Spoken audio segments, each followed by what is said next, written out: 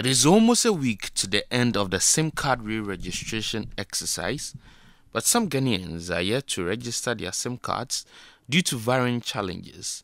City News visit to the Dansoman Vodafone head office and other offices saw a number of customers trying to register their cards. Some customers who spoke to City News expressed varying concerns.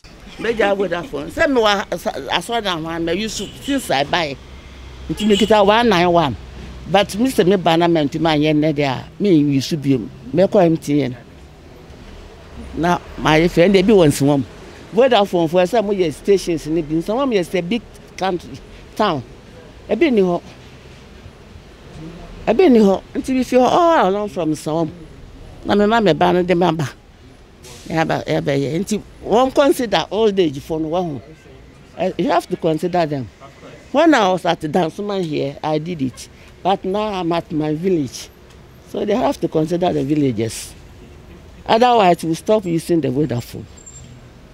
I couldn't register my SIM earlier on because I've been, load up with quirks at work and then at workplace and then at church as well. So I couldn't get a chance to register. A lot of people have not been able to get their Ghana card.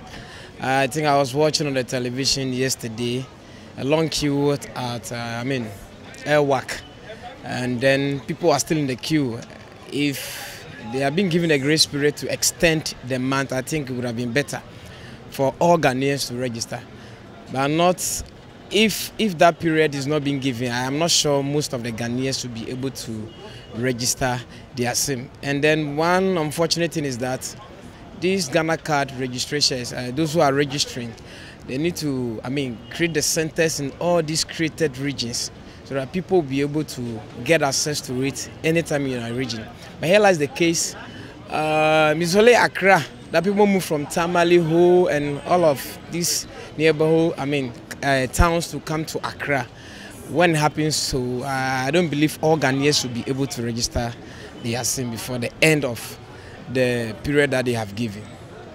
Also, speaking to City News, some registration agents called for an extension of the deadline of the SIM card re-registration exercise.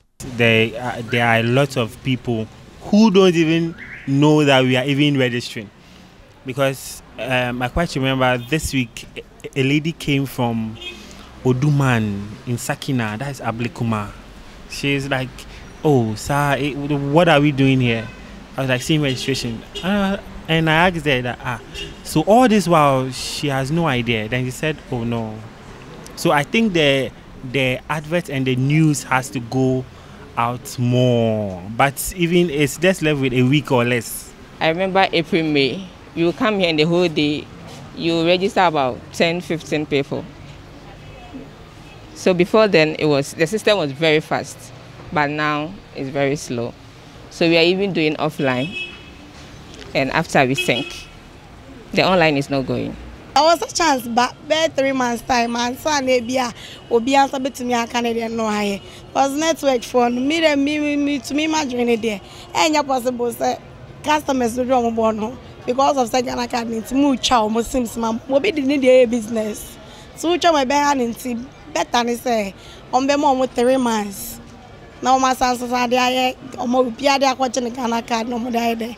Registration. The exercise, which began on 1st October 2021, was originally scheduled to end on March 31, 2022, but was extended by the sector minister to 31st July 2022 due to the high percentage of Ghanaians yet to obtain their Ghana card at the time. However, the Minister for Communications and Digitalization, Esla Usu Ekufo, has warned that the deadline for the registration of SIM cards in Ghana will not be extended for a second time. The SIM card registration exercise is one of the consumer-centered initiatives which has the key objective of creating a safe and secure environment for you to be able to use your mobile SIM-activated devices with no fear whatsoever of any cyber attack. And this is key to the country's digitalization process as we increase the use of digital technology in all aspects of our daily lives. Most people access the internet through their mobile devices. We must make sure that they do so safely. We must make it difficult for the criminals who hack our systems and defraud us through multiple online channels to operate. And this SIM registration exercise is one of the steps the government is taking in that regard.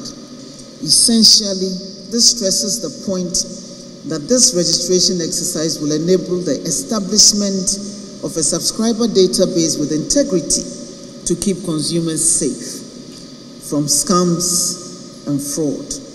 It is therefore the responsibility of all of us who own SIM-enabled devices to take part in this registration exercise. Over 12 million Ghanaians have linked their Ghana cards to their SIM cards, and this shows that a lot of us understand the need for this exercise, especially to sanitize the telecommunications environment. I therefore take this opportunity to urge all who've not registered or are yet to register their SIM cards to do so. The deadline of 31st July is a few days away. It will not be extended.